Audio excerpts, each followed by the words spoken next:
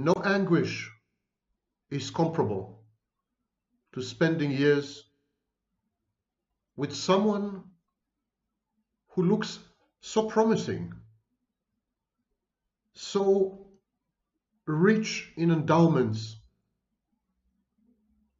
and being unable to reach the promised land. The narcissist is like an ever-receding mirage, like a fata morgana, an oasis in the desert, full of palm trees and water and nourishing food, and yet never accessible, never reachable. The more you pursue the narcissist, the more the illusion or the hallucination evaporates. It's like trying to capture a cloud or an apparition or an ectoplasm. The narcissist holds your dreams. The narcissist induces in you a state of fantasy. The narcissist raises your hopes to a fever pitch,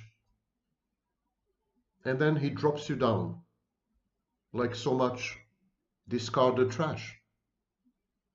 And it is this contrast between idealization and discard or devaluation. It is this contrast that breaks your heart to smithereens, and you can't put it back together, no matter how hard you try.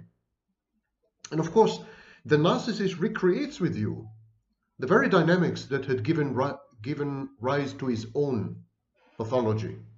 His mother did this to him. She had idealized him, pedestalized him, spoiled him, pampered him, and then abruptly dropped him and became abusive. And he's doing this to you. His mother did not allow him to separate and become an individual, breached his emerging boundaries, and he's doing this to you. The narcissist is reenacting his early childhood conflicts, dilemmas, crises, and anguish with you. He wants to share his pain with you by inducing it in you. He wants you to experience his torment, and so he tortures you. None of this is conscious. The narcissist, unlike the psychopath, is not a scheming, cunning, evil, malevolent entity. He's just who he is. And that's even more infuriating. It's easy to deal with someone who is simply bad, someone who is simply evil, because this is human. The psychopath is an exaggerated human being. Psychopath wants money or sex or power, and he would do anything to get it, and he would trample on anyone to get there. And that's a human trait, essentially. We're all psychopathic sometimes. But the narcissist is not like that. The narcissist can't help being himself. And there's no self there. There's nobody there. It's an absence, a howling void, a black hole, a nothingness.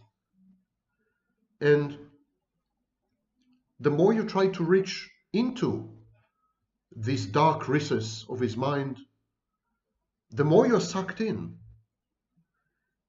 And the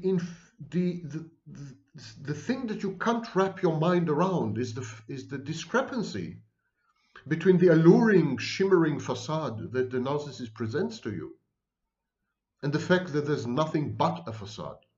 It's all ersatz, it's all fake, it's a Potemkin village. It's nothing but an appearance, or more precisely, an apparition.